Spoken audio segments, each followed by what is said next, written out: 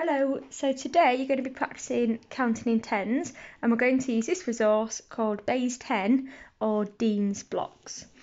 So these just count as one and the children know that 10 ones make 1 10 stick as well.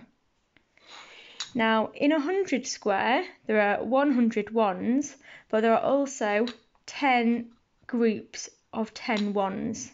So 10 individual sticks, which together make 100.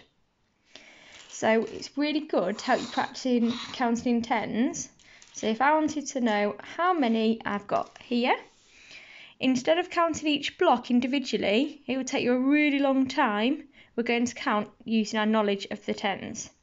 So I've got 1 10 here, so 10, 20, 30, 31, 32, 33, 34, 35.